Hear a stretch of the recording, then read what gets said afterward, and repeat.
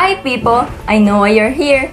You're here to learn about the external and internal anatomy of the toad.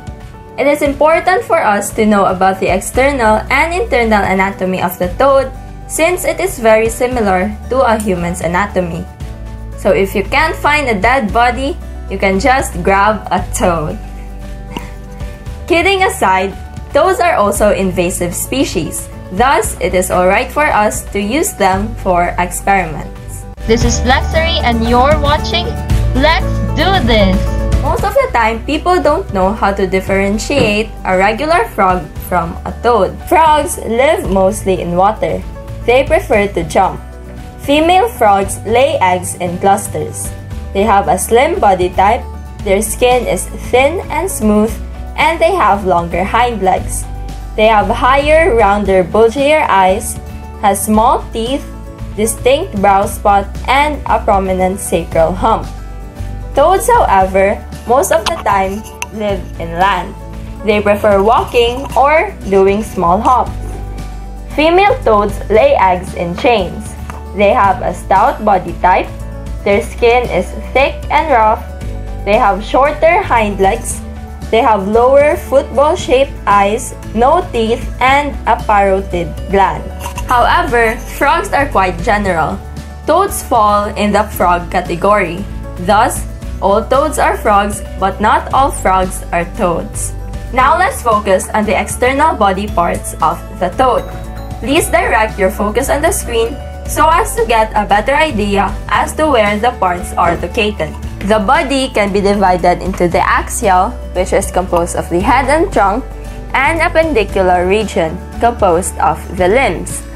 Parts of the head are the snout, which is at the anterior end, the external nares or nostrils, which serve as an inlet and outlet of air. Aside from the nostrils, did you know that they can breathe through their skin? Also, unlike humans, their skin is loosely attached to their body. This is because of the lack of loose connective tissues. Anyway, here are its eyes. Of course, it is for seeing.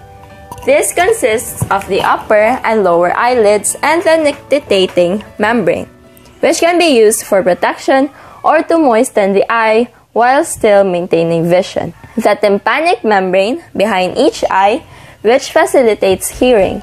It can receive sound both in air and water, allowing the toad to hear well in both surroundings.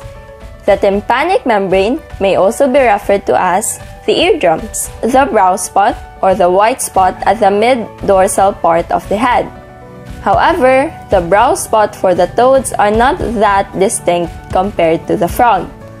This does not serve any purpose. It only marks where a part of the brain reached the surface before the head fully developed. Then we have the trunk, which is divided into the thoracic or chest region, which is the anterior half, and the abdominal or lumbar region, which is the posterior half. In the thoracic region, behind the eardrum, you can see the parotid gland. The parotid gland secretes alkaloid substances which smell toxic to predators, thus sending predators away. Moving on, what we see on the ventral portion of the frog is the abdominal region, while at the dorsal is the lumbar region. For frogs, located at the lumbar region is their sacral hump, which emerged because of the lump of the pelvic girdle. At the end of the trunk is a small opening called the anus where waste exits. Now let's hop into the appendicular region of the toad. The appendicular region comprises of the forelimbs and the hind limbs. The forelimb is composed of the upper arm, which is directly attached to the trunk. Extending from that is the middle forearm. Then the corpus or wrist. Then distal to that is the manus or hand. Then the four fingers, just like what our arms comprise, but very different in physical appearance. Aside from that, they have the prepollex, which is another digit on the inner side of the hand. The forelimbs function as support for walking or sitting or landing from a hop. Then, there are the hind limbs, similar to the forelimbs but at the posterior end. Directly attached to the body mass is the thigh, followed by the shank, then the tarsus or ankle, the pes or foot, which is distal to the tarsus, the toes or digits, usually 5. Some toads may have a prehallux or the small sixth toe. Connecting the toes to one another is the web, which extends from the skin. The web creates more surface area to help them swim when they find themselves in water. The function of their hind limbs is to produce power for hopping. Now let's dive into the internal body parts of the toad. Before dissecting the toad, take a look at the ventral view of the toad. There you can see the line elbow, and below that is the ventral abdominal vein. Do not cut along that line, so as to avoid blood from spreading over your specimen. What you should do is to make this cut.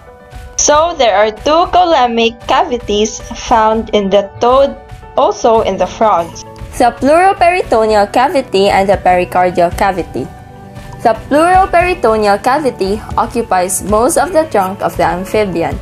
This holds The lungs, the esophagus, stomach, small and large intestines, liver, pancreas, kidneys, ovary, oviduct, testis, gallbladder, urinary bladder, spleen, and fat bodies.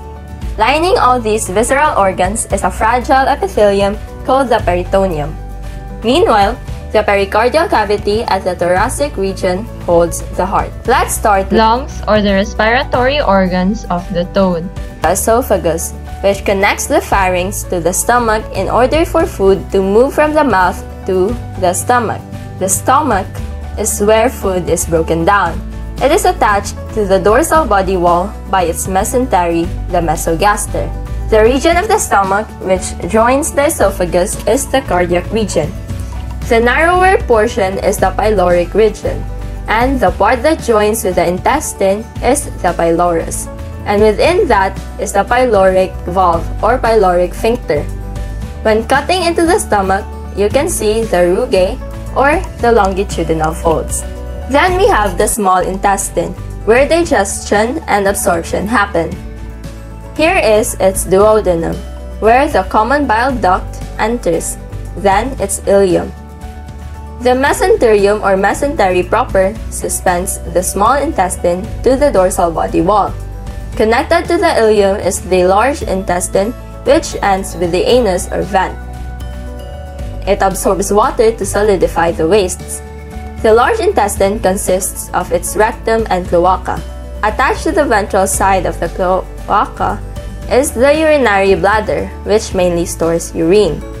The large intestine is suspended to the body wall by the mesorectum or mesocolon. Embedded in this is the spleen, which functions as a reservoir for blood. Then here is the liver, which occupies the anterior half of the pleuroperitoneal cavity. The liver secretes bile for the digestion of fats. The bile is stored in the gallbladder. When the gallbladder is full, the bile is then secreted into the common bile duct. Also, the pancreas, which produces pancreatic juice, insulin, and digestive enzymes. The pancreas is suspended in the gastrohepatoduodenal ligament or lesser omentum. The ends of this organ are touching the liver and near the pylorus. They also have kidneys, which filter out impurities in the body. Then they also have the gonads, the ovaries for reproduction in females, And for males, the testes. Then, the oviduct. they also have fat bodies that store energy. The digestive process of the frog is very similar to that of the human. The organs in the pleuroperitoneal cavity of the toads are very the same as that of the digestive system of the human. When eating, the food is pulled into the mouth of the frogs, where it is crushed into bits. The pharynx helps the food to be swallowed through the esophagus, then to the stomach.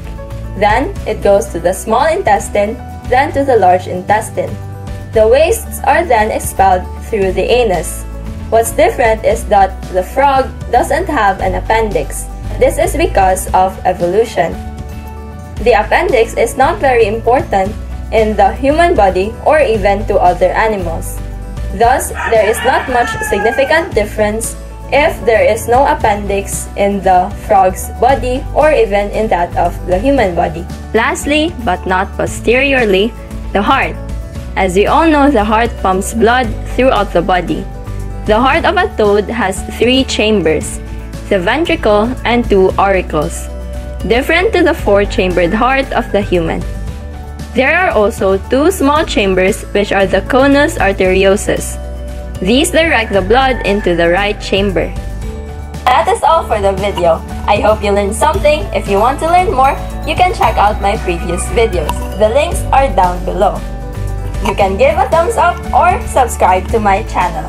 Thank you for watching. See you next time.